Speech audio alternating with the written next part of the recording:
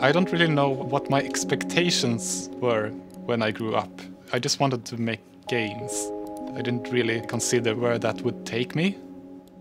Today, I am the Chief Creative Officer here at Mojang in Stockholm. We have more than 120 million monthly active users and more than 200 million sold copies of Minecraft.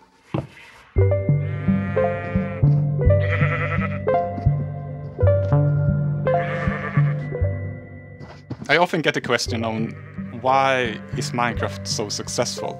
I believe it's the way you interact with the world.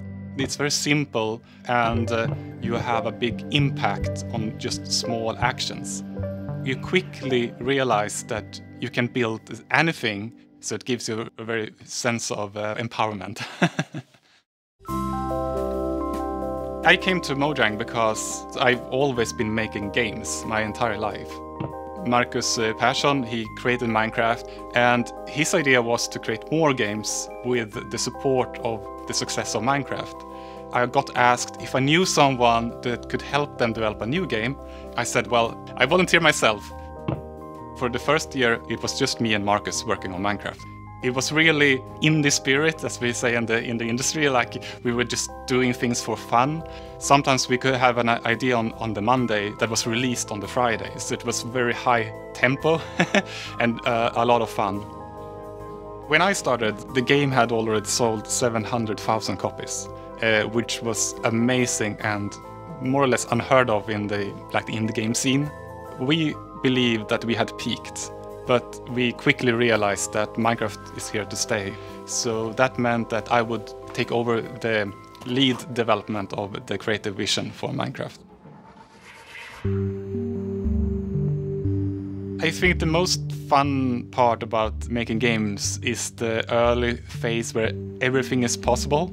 And it's both about creating a world, but also creating the rule sets of this world. When I look around, I always look at things and think about them in terms of game development. I'm not sure if it's a blessing or a curse.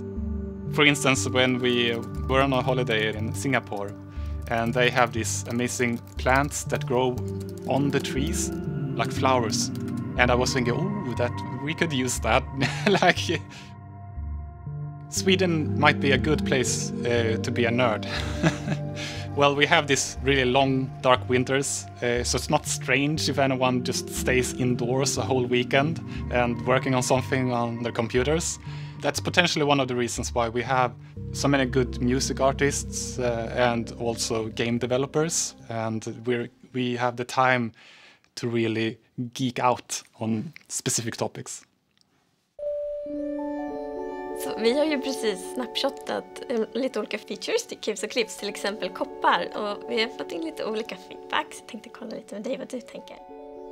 Today I'm more guiding and directing ideas, and Agnes Larsson is now leading the design team for Minecraft. We know that kids play a lot of Minecraft, so when we add new features, we try to consider if we can make this feature in a way that teaches them something.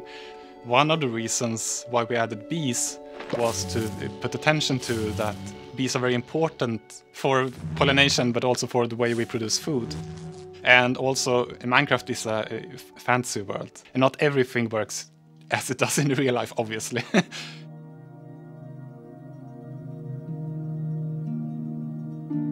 When I play Minecraft with my son, I build things, and my son, he wants to go on an adventure. So he just says, come on dad, we need to go. And I'll say, okay, I'll follow you. When we're out exploring, I'm more like, oh, can we go back now? Can we continue building on the castle instead? And he's like, no dad. I'm always thinking about what I'm working on next. You never really sit down and say, oh, this is it. It never really ends. You just follow your drive.